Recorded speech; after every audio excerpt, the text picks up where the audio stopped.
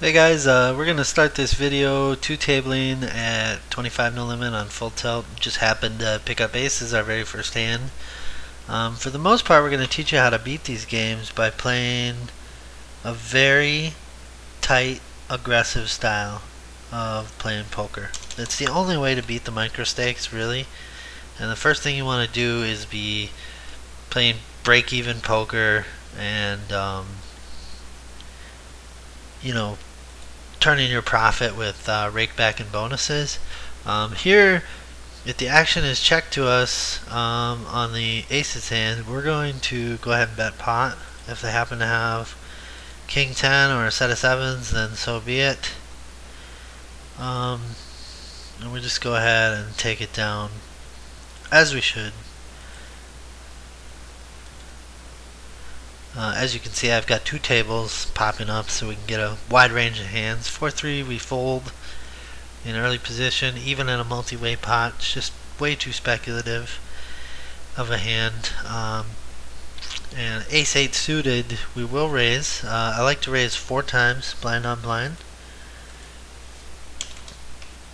I believe that raising 3 times just invites a call way too often, and I don't have a read on this opponent on whether he completes very often or not. So we're going to go ahead and fire out a continuation bet just to see where he's at. If he calls, we're pretty much going to be done with the hand.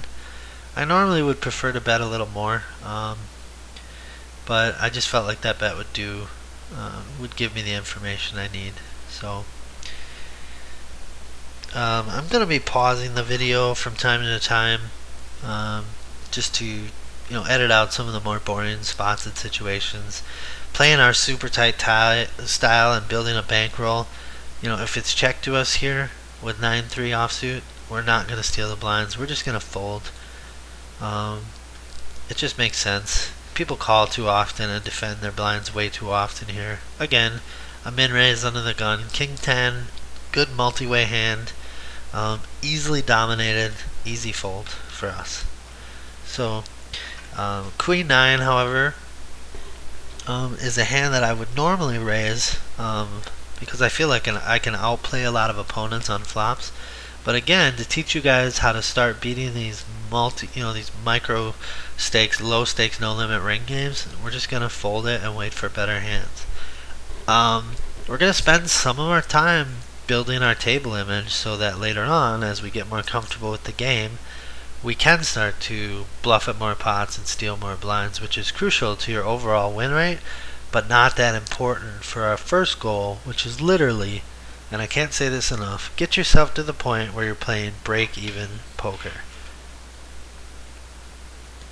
By playing break-even poker, like I said, you're going to turn a profit with rake back and clearing bonuses. So that's goal number one, and I wouldn't venture out of 25 no limit until I was playing consistent break-even poker there. And then at that point, if I had the bankroll for it, I'd consider moving up to 50 NL or even 100 NL, where, believe it or not, the play is a little more straightforward. People fold more often when they should when you take away odds to call. But at the micro stakes game, you just have to play with the assumption that they're going to call everything you do. So the easy way to turn a profit or play break even or better poker, knowing you have opponents that will call everything you do, is to make sure you have the best of it. And by playing only the best hands in the right position and in certain situations, and even more importantly, controlling the pot size to our advantage, you will win at this level, and it's proven time and time again. I'm going to show you guys how to do it.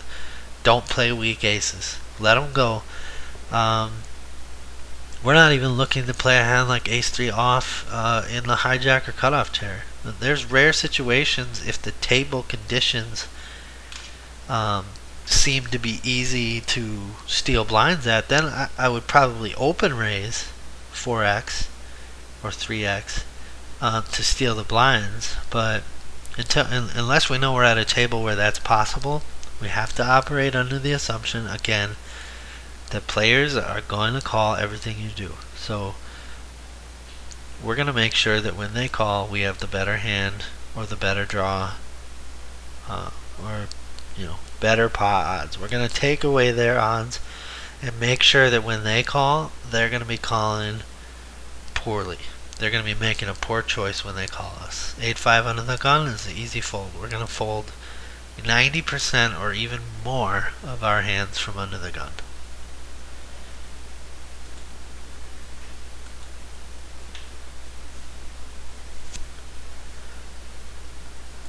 King 5 suited in the big blind. It's a hand we'd like to see a flop for, but if it's raised, obviously we're going to fold it. It's an easy fold. If the small blind completes, we could raise, but again, I'd just rather see the flop and count on my ability to outplay them. If I wasn't teaching this super nitty style, I would always want to see a raise there if the small blind completed. But for this lesson and this series, we're not going to do that. We're going to focus on having better spots. We're even going to walk the small blind when it's folded to us, except for when we have some decent hands, at least until we know that this player, Toby, is capable of folding his big blind. For now, we operate assuming that he will always defend, as most micro-stakes players do.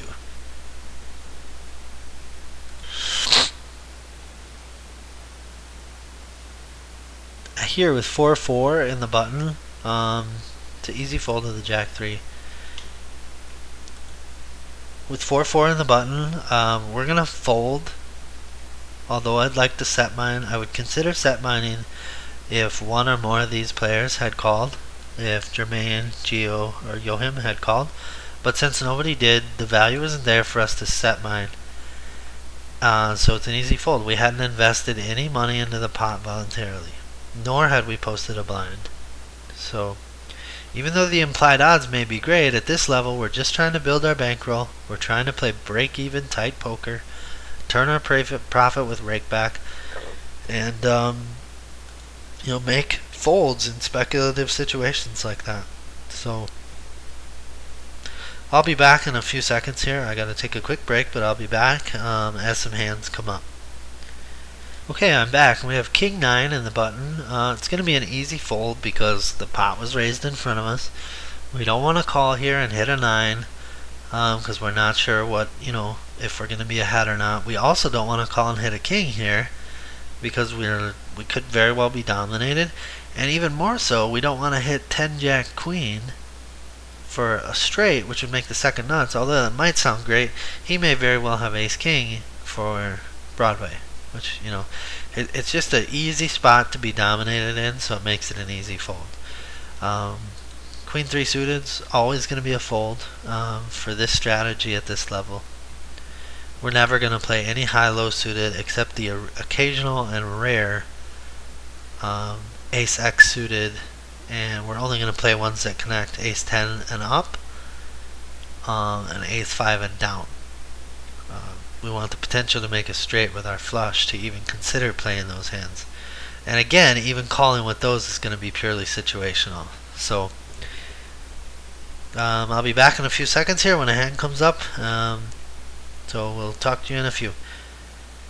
Okay, we have 8-7 in the cutoff chair. I could consider raising a hand like this if it was suited and unopened in front of us. The fact that it's been raised makes it an easy fold. At this super tight nitty style, I wouldn't even raise it suited unless the table conditions dictated it. Pair of jacks, we're going to play aggressively. We're going to make it 4x to go in an unopened pot. We'll evaluate our actions on what to do after the flop if we're called.